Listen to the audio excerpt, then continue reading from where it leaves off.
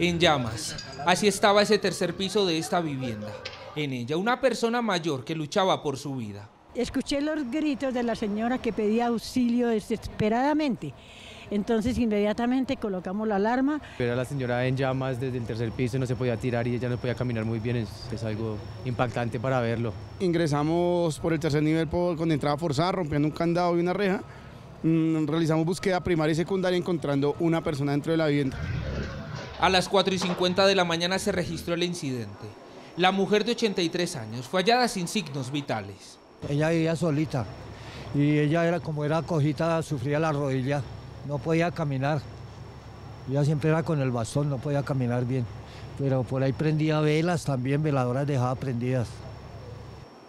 3 máquinas y 15 bomberos atendieron la emergencia. 5 personas fueron evacuadas de la vivienda. Controlamos el incendio a 100%, solicitamos unidades de investigación de incendios y fiscalía para atender el procedimiento como tal. El Grupo de Investigación de Incendios de Bogotá realiza las indagaciones para esclarecer las razones del incidente.